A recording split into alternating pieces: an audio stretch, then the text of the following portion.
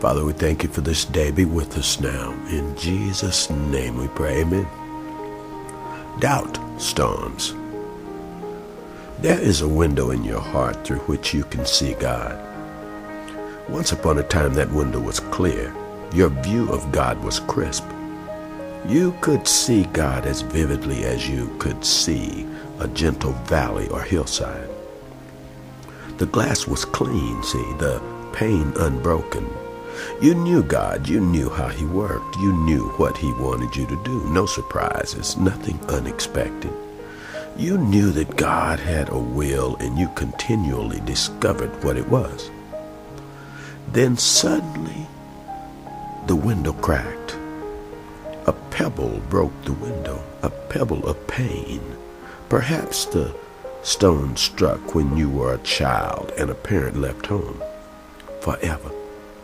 Maybe the rock hit in adolescence when your heart was broken. Maybe you made it into adulthood before the window was cracked. But then the pebble came. Was it a phone call? We have your daughter at the station. You better come down. Was it a letter on the kitchen table? I've left. Don't try to reach me. Don't try to call me. It's over. I just don't love you anymore. Was it a diagnosis from the doctor? I'm afraid our news is not very good. Was it a telegram? We regret to inform you that your son is missing in action. Whatever the pebble's form, the result was the same, a shattered window. The pebble missiled into the pane and shattered it, The crash echoed down the halls of your heart. Cracks shot out from the point of impact, creating a spider web of fragmented pieces, And suddenly God was not so easy to see anymore. The view that had been so crisp had changed. You turned to see God, and his figure was rather distorted. It was hard to see him through the pain. It was hard to see him through the fragments of hurt. You were puzzled. God wouldn't allow something like this to happen, would he? Tragedy and travesty weren't on the agenda of the one you had seen, were they? Had you been fooled? Had you been blind? The moment the pebble struck, the glass became a reference point for you. From then on, there was life before the pain and life after the pain. Before the pain, the view was clear. God seemed so near. After your pain, well, he was harder to see. He seemed a bit distant, harder to perceive. Your pain distorted the view, not eclipsed it, but distorted it. Maybe these words don't describe your situation.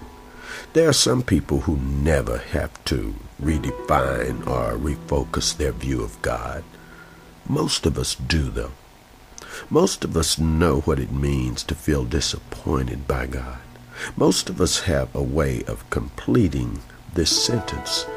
If God is God, then call it an agenda. Call it a divine job description.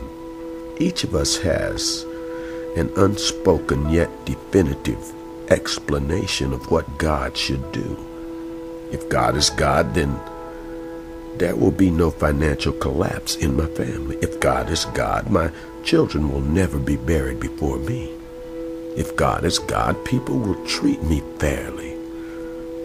If God is God, this church will never divide.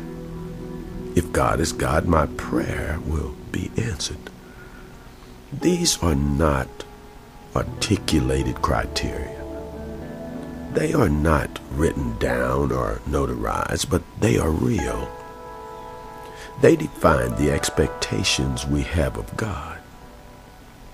And when pain comes into our world, When the careening pebble splinters the window of our hearts, these expectations go unmet and doubts may begin to surface. See, we look for God, but we can't find him. Fragmented glass hinders our vision.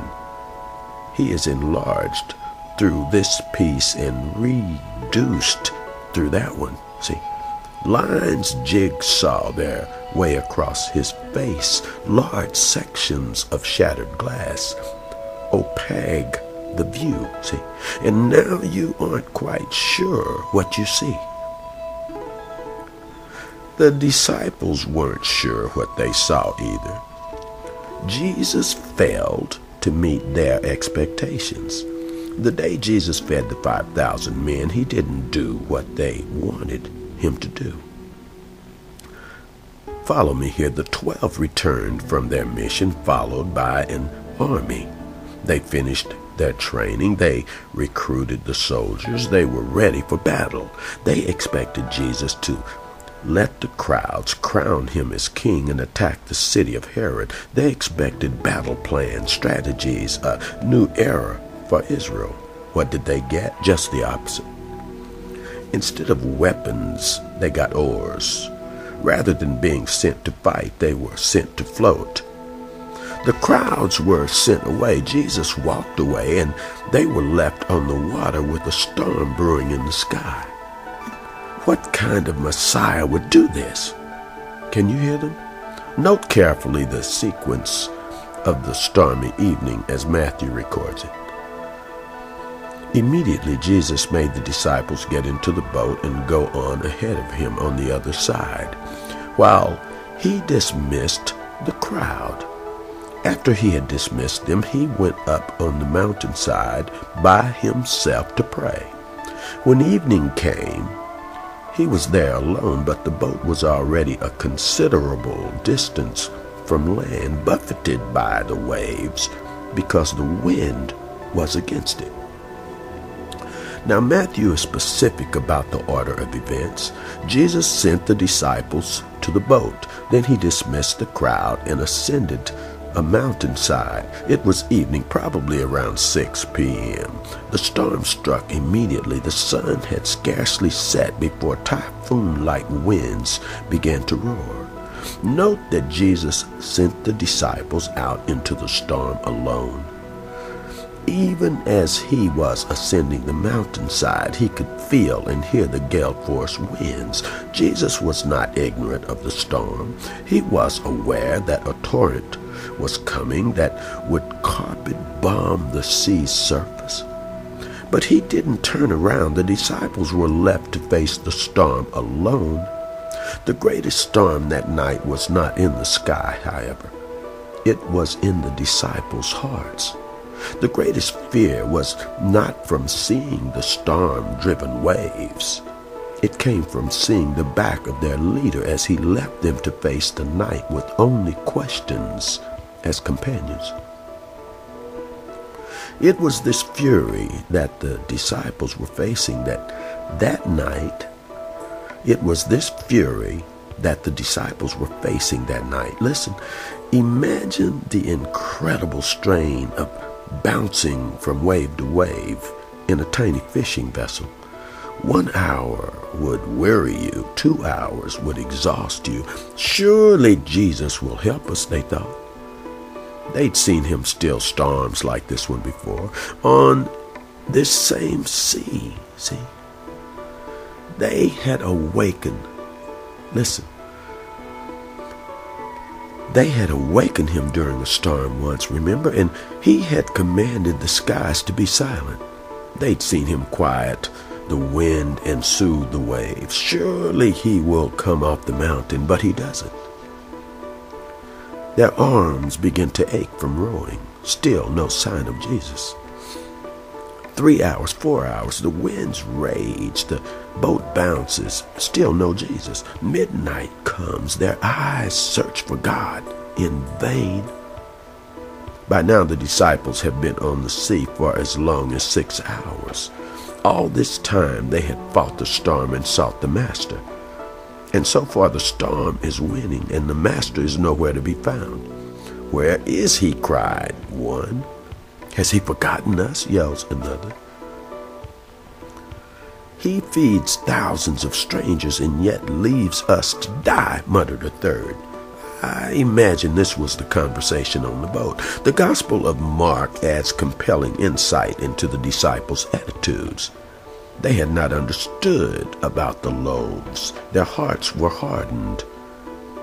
What does Mark mean? Simply this. The disciples were mad. They began the evening in a huff. Their hearts were hardened toward Jesus because he fed the multitude. Their preference, remember, had been to send the crowds away. And Jesus had told them to feed the people, but they wouldn't try. They said it couldn't be done. They told Jesus to let the people take care of themselves. Also, keep in mind that the disciples had just spent some time on center stage themselves. In other words, they had tasted stardom. They were celebrities. They had rallied crowds. They had recruited an army. They were no doubt pretty proud of themselves. With chests a bit puffy and heads a bit swollen, they told Jesus what to do. Just send them away. Jesus didn't. Instead, he chose to bypass the reluctant disciples and use the faith of an anonymous boy. What the disciples said couldn't be done was done in spite of them, not through them. They pouted, they sulked. Rather than being amazed at the miracle, they became mad at the master. After all, they had felt foolish passing out the very bread they said could not be made. Add to that Jesus' command to go to the boat when they wanted to go to battle. And it's easier to understand why these guys are burning up. Now, what is Jesus up to leaving us out on this sea, on this night, on a night like this? It's 1 a.m., no Jesus. It's 2 a.m., no Jesus. Peter, Andrew, James, and John have seen storms like this. They are fishermen. The sea is their life. They know the havoc the gale force winds can wreak. They've seen the splintered hulls float to shore. They've attended the funerals. They know better than anyone that this night could be their last. Why doesn't he come? They sputter. Why doesn't he come? Finally, he does. During the fourth watch of the night, that's about 3 o'clock to 6 a.m. in the morning, Jesus went to them, walking on the lake. Walking on the lake.